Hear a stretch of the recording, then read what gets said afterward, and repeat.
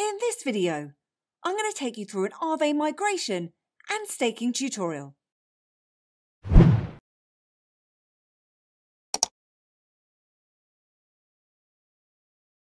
Welcome to Every Bit Helps.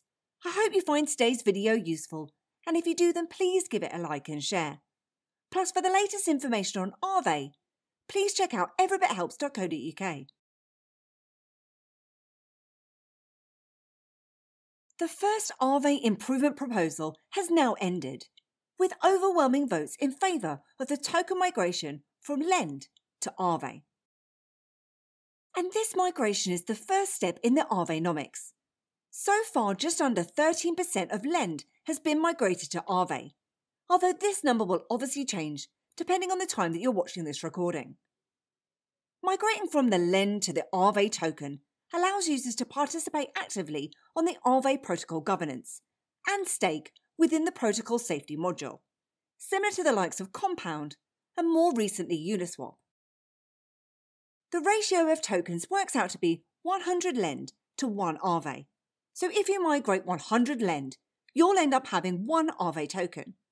And you don't need to have the exact amount. The migration will be performed following that ratio. The actual process to migrate from Lend to Aave is quite similar to a deposit. You'll need to approve and then upgrade your tokens, and I'll take you through all of that in a moment. And one thing to mention is if you have Lend in exchanges or other places, these exchanges will be announcing themselves if they handle the migration from their side. So if you have Lend on an exchange that won't be allowing it to migrate, then you'll need to withdraw to whatever wallet you're using to connect to the Aave protocol, and then migrate it from there. And exchanges, such as Binance, have announced that the token swap to Aave will be supported on their platform. Once you have your new Aave tokens, you can now stake them. Staking consists of depositing your Aave tokens within the protocol safety module. And the purpose of staking is to act as a mitigation tool in case of a shortfall event. As an incentive for this service, safety module stakers will receive safety incentives. The initial rewards are 400 Aave per day, and they're to be distributed among the stakers. Stakers will also receive a percentage of the protocol fees, and that will come later if the government votes on it. Now, there are also some risks to staking too. In the case of a shortfall event, the safety module uses up to 30% of the assets locked to cover the deficit.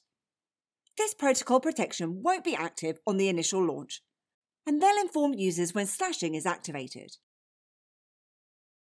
But if you're comfortable with all of that, then let's jump into the walkthrough and migrate, then stake our tokens.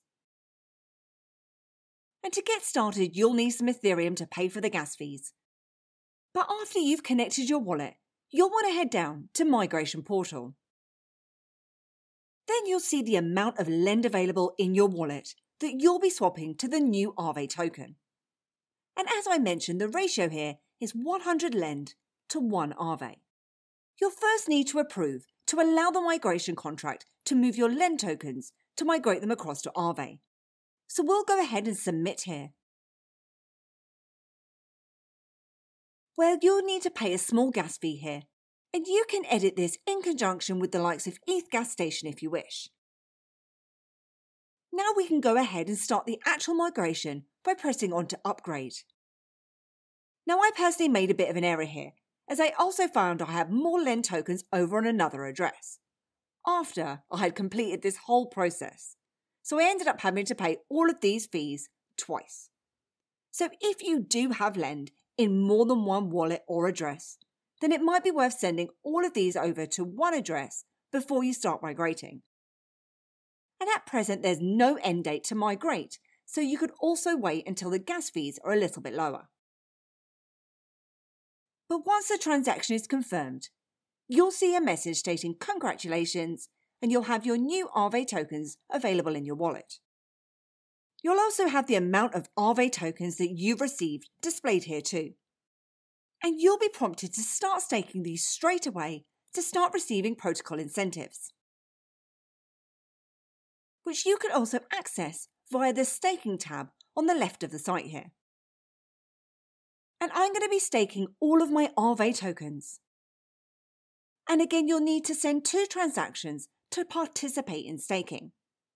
The first one is to approve, to allow the staking contract to move your Aave tokens. Then you can stake your Aave tokens. And when that's confirmed, your tokens will be staked in the safety module. So over on the right-hand side here, it will show you the amount that you've staked. It shows the amount that's claimable, the Aave per week and per month, and that works out to be about 11% per annum at the moment. Now if you want to unstake, you can do this after the cooldown period has been activated. This cooldown period is currently set to 10 days. So to unstake, you first need to pay a transaction to activate the cooldown period. Then pay for another transaction to unstake after this period is complete. And Binance users will be able to use the convert function over on Binance to swap their Lend for Aave tokens.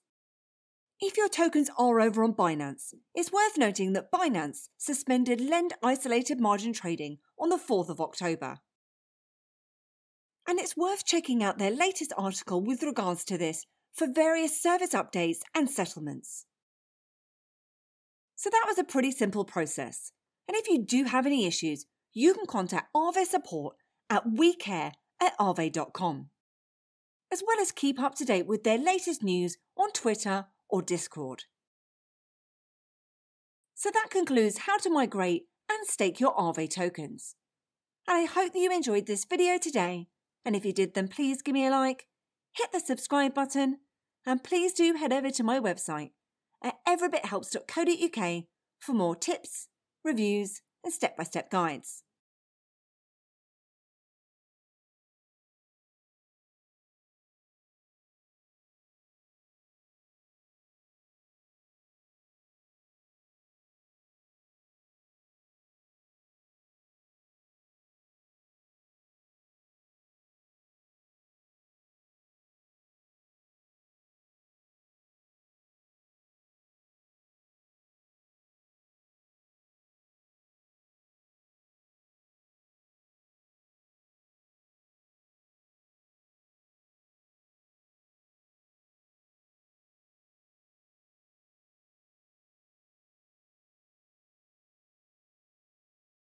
Thanks, and I'll see you soon.